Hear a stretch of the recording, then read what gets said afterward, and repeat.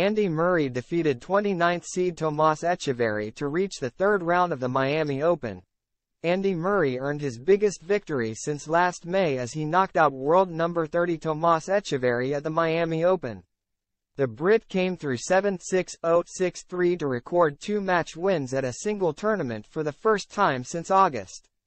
The contest was rained off after just 6 games on Friday, but that didn't bother the former world number 1, who had a strong day on serve when he returned on Saturday.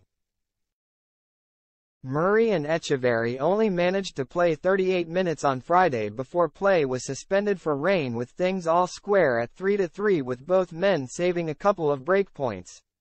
Returning to the court around 21 hours later, the 29th seed got things going with a simple hold. The Brit found himself in some trouble while serving to stay in the opener as Echeverry had a set point. But Murray ran his opponent around the court, pushing Echeverry into the tramlines and finishing the rally with a winner to keep himself in it. The set went to a tiebreak where Murray bulldozed through, not dropping a single point as he secured a marathon 80-minute first set 7-6-0. The world number 62 dominated on serve, dropping just 8 points to the Argentine, and he carried on rolling through as he started the second set with a love hold. The two-time Miami champion continued to apply pressure on the Echeverry serve throughout the second set and was finally rewarded in the sixth game, earning the first break of the match.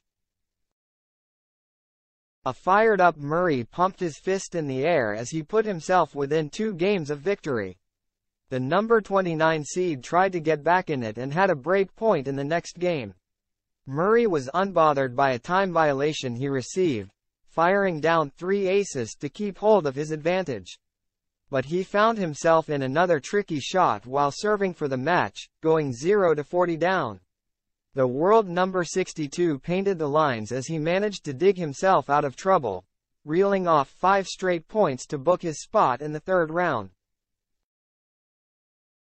Murray roared in delight as he got revenge for a tough defeat to Echeverry at this year's Australian Open, exclaiming "Get in there" as he returned to his bench. Murray was left disappointed with himself after a flat performance when he lost 6-4, 6-2, 6-2 in the first round of the Australian Open, but he turned the tables on the Argentine in Miami. Echeverry is the highest-ranked opponent that Murray has beaten since he downed then world number 17 Tommy Paul in the final of the Aix-en-Provence Challenger last May.